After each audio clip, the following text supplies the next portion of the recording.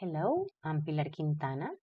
I published a book in Dutch, which is Hatepis, and now my new book is also out in Holland.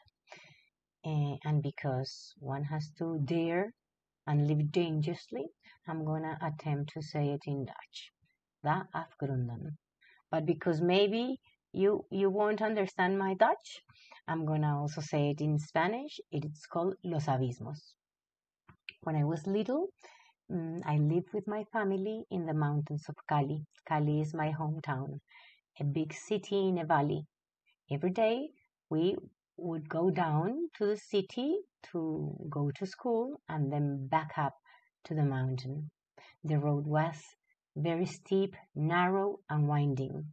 It was a very dangerous road, and in the afternoons it could get covered with mist.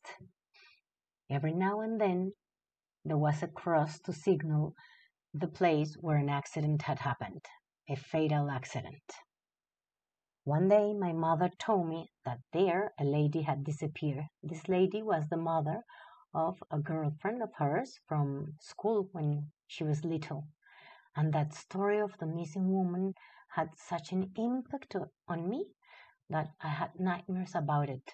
I feared my parents would go missing in that road and I'd be left an orphan. It had such an impact that I had to write a book about it. Los Abismos is that book.